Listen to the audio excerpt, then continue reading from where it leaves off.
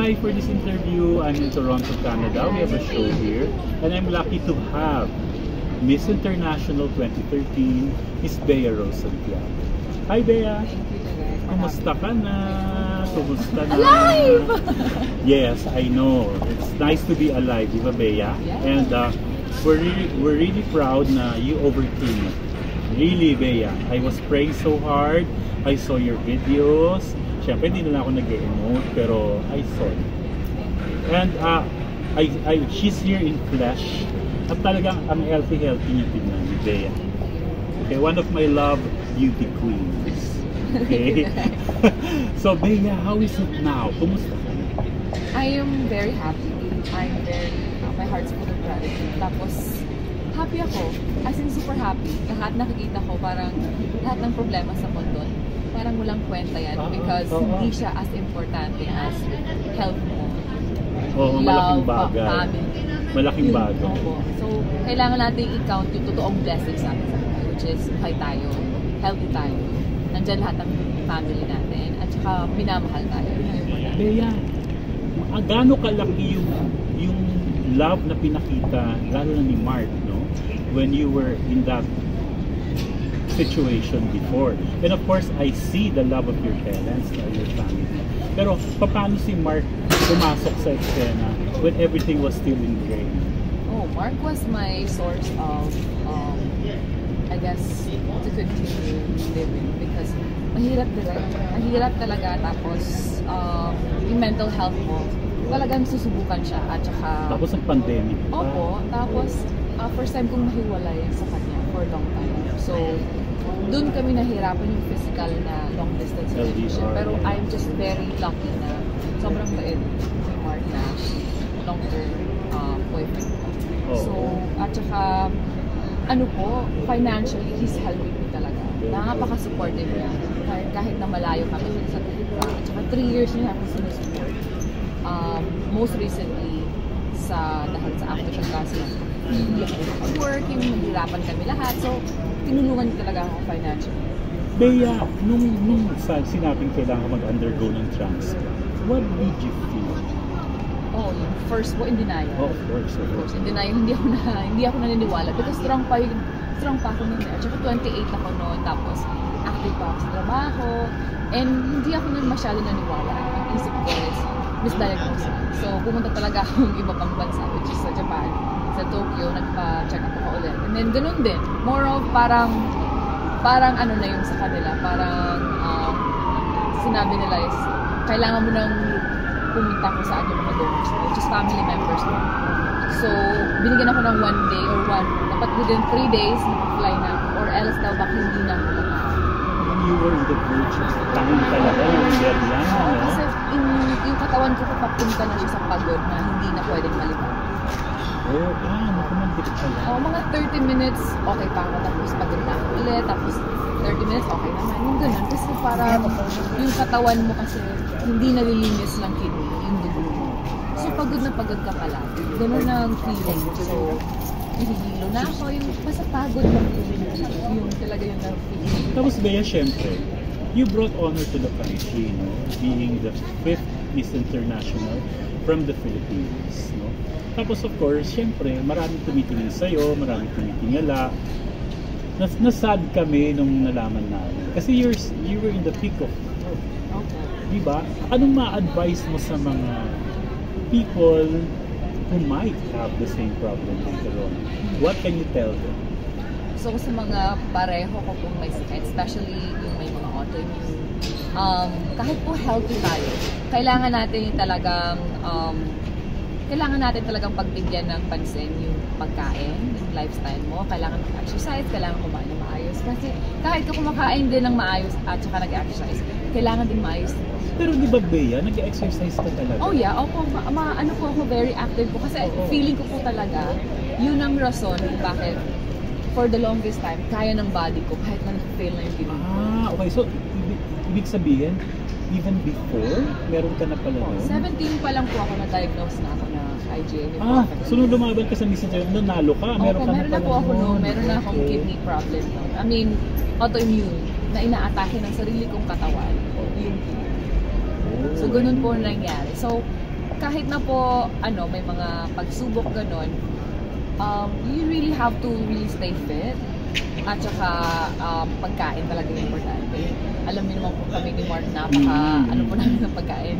Halos, puro greens na po yung kainin namin. Pero syempre, importante po talaga yung pagtulog, yung walang stress, at saka positive thinker talaga. Kasi yun ako nagkulang. Kasi sa trabaho ko, kailangan ko ng maagang magising, maaga din, madaling araw na rin matulog. So, mahirap po yung i-balance kasi that time, bata pa ako, feeling ko kayang-kaya ng katawan ko, pero hindi po talaga, kailangan po talaga. Kasi 28 pa lang po ako, feeling ko, kayang-kaya ko. Kasi siguro pag 40, kailangan na mag-slow down. At saka baguhan pa lang po ako nun sa acting. So, nagpapasikat pa ako. Siyempre, nagpapabango pa ako ng name, so papa-impress pa, so kailangan gawin lahat. Pero hindi ko na-realize na nag-jeopardize ko na yung katawan ko. So, kailangan talaga. Pero Bea, as Miss International, di ba ikaw talaga yung dapat strong, dapat ipakita mo that you're not only beautiful outside, but inside as well. I remember, I watched your video. Sabi mo, you were pressured to win Miss International, not by others, but by yourself. Yes. Bakit Bea? Sige na. I'm the type of person po kasi na if you want something, 100% bibigay mo. So, ganoon po ako nagpa-pageant po ako. Hindi mo po lahat dito sa Canada. That time, yung buong pamilya ko, yung mga friends ko, lahat po yung buhay ko dito, na binild ko since high school ako. Naiwan ko siya. So, naisip ko, okay, bigyan ako ng chance ng bigay, ng opportunity. Gawin na natin to 100%, ibigay mo na lahat. Kung hindi kinaya, then it's not meant for you. Kasi I believe po talaga na may mga binibigay si God sa harap mo, kailangan mo bigay lahat. Kung hindi rin para sa'yo. Tanggapin ko. So naisip ko po, binigyan ako ng ganyang opportunity. Why not? Ibigay na lahat. Para walang regret. Nakita ko, you were really crying when you were announced the winner. What did you feel then? Pakikwento mo nga. Siyempre, hindi namin alam yun kung nakakaalam mo Actually po, yung nagpa-panic attack ko. I had a super bad panic attack behind the stage. Kasi wala po kaming chance to sit down and calm down and inhale, exhale. Wala po kasing ganun. Walang mga in-between na mga performance or anything. It's literally, pag tinawag kang top 15, iikot, tapos Then you speech. top 10, iikot ulit, tapos top 5. Tapos yun po, pagkatawag sa top 5, diretso kayo sa likod, isa-isa nang bababa. So, yung mga first bone na una sa akin, na yung isa natumba, yung isa na iyak, hindi na nakapagsalita. So, dumagdag yung pressure. Tapos on top of that, direct, ako pa yung last na matutunan sa buong pageant, sa buong that year. Sa Binibining, at that time, 2 crowns were already won by Venezuela. Golden, di ba?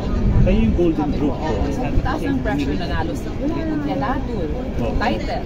Si Ariela, 3rd runner-up sa Miss Universe. Si Megan yung nanalo Miss World. So parang ako yung last. Dapat meron din akong mauwi. So naglagay ako ng napakataas na ambisyon na kailangan kong masungkit para not only for me but for the Philippines. Kasi sobrang support ko talaga nila. And I remember, part of your speech was thanking the Japanese government for the help they extended to the Yolanda victims. Kasi it happened before your pageant, diba? And kaya ko naman naalala yun kasi I'm from the region. I'm from Region 8. So, kaya sabi ko, ay, magandang tinouch na yun. Opo, kasi that was my tribute sa lahat na tumulong sa akin. Actually, nandun po kasi kami within a week after Yolanda. Hindi kami pinayagang pumasok sa mismong Tacloban. So, nakapunta po kami sa Rojas City. So, which is na malaki din po. Sobrang laki. Pagpasok pa lang namin, pagbaba namin sa airport, sobrang na-feel ko namin sa atmosphere. Walang kuha. More sa iyak, more of na durog. Tapos lalo pa po ako nadurog kasi pagpunta po namin sa municipal city hall nila. Oh my God, para pong scene sa CSR. Lahat po ng mga representative, hindi po, nandun po lahat ng representative. May Army, Canadian Armed Forces. Yeah, nandun din po yung UN, nandun po yung UNFPA, which is for the kids. Nandun din po yung, I think yung mga representative ng ibang country na tumulong dito. Sila po mismo, themselves, ang naglagay ng sarili nilang parang area para hanapin nila yung mga tao na na-devastate at paano nila matutulungan. Nasa gitna po yung malaking map, yung pula, may orange, may green, may blue. Kung ano po yung signifier, kung ano yung maraming na-devastate na tao or lugar na kailangan tulungan na. So pagpasok ko doon, na-overwhelm ako kasi naka-heels pa po ako, naka-makeup. Kaya tapos, yun ang ginawa mong speech? Oo po, kasi nahiya ako sobra na. Anong ginagawa ko dito? Samantalang itong mga foreigners, yung mga hindi taga Pilipinas. Grabe tumulong na halos hindi na nila kami napansin, pumasok. Kasi sobrang nilang intense sa trabaho nila para lang matulungan tayo.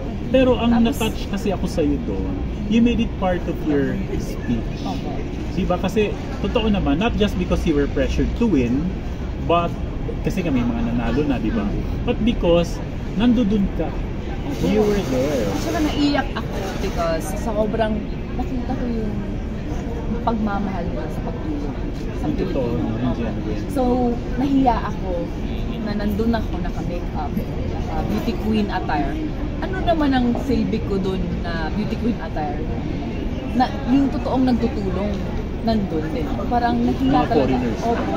So, parang nahiya talaga ako sa international na mga tumulong, volunteers na halos hindi na sila makaligo, hindi na sila kaayos, hindi nga nila kami napansin pumasok sa written nila. Sobra nilang intense na trabaho nila kasi gusto nila talaga kami tulungan, tayong tulungan. Bea, with everything that happened to you, winning Miss International, undergoing this process of your health, marami pa rin bata. Would you believe my audience is 14 to 25, most of my viewers? What will you tell the young girls out there na para maging beauty queen and follow your footsteps sa mga ginagawa mo, even the charity work, no? What will you tell them para naman tumulad sila sa'yo when they grow up? Okay, sa mga gets, ang masasabi ko lang is, hindi naman kailangan maging beauty queen ka para makatulong. Hindi naman kailangan maging artista ka o maging sikat ka para makatulong. Simply being nice, maging mabait ka lang, kahit kanino, sa mga magulang mo, sa aso, kahit ano. At saka i-feel nyo talaga sa sarili nyo kung tama yung ginagawa nyo or mali. Ma-feel nyo yan, just trust nyo lang At saka, yung in-instill po ng lola ko, talagang kailangan yung kausapin si God. Kausapin yung mag-pray kayo palagi. Kasi kahit po hindi kayo narinig at that time, narinig kayo ni God. Darating yan. Kasi I remember, nung mga 12, 10 ako, akala ko nag-iisa lang ako, na mahirap, na iniiyak. Pero, na-realize ko later on na binibuild up pala ako ni God para sa success na mayroon ako ngayon. Kumbaga, yung success na nakuha ko is not just the Binibini and Miss International. It's more of yung anong meron ako ngayon na buo ako kahit na ang daming pagsubok na nangyari. Kasi po, binuild up ako ni God. Kailangan maging strong ka sa maliliit na bagay kasi pagdating mo ng 28, may malaki kang pagsubok. So, trust lang yung ibibigay sa ni God. Trust mo lang yan kasi tutulungan ka niyan ang pagsubok na yan sa pinakamalaki at mga kumbaga mountain na kailangan mo i-overcome later on. So, be nice, be gentle to yourself, at saka trust in God. Yun lang sabi ko sa mga young bagets sa Miss International mismo nagsabi sa inyo. But of course, Bea, I really want to thank you. Number 1, for doing our shows here in Toronto. And number 2, for being game enough to face the camera and tell your story. Bea, as I always tell you, even in the past, no matter what, I love you. And you know that. You feel it. You feel it, diba? You know that. Okay, Bea, always take care. And I will always pray for the best. Mark. Proposal. Bye everyone. Bea saying bye-bye.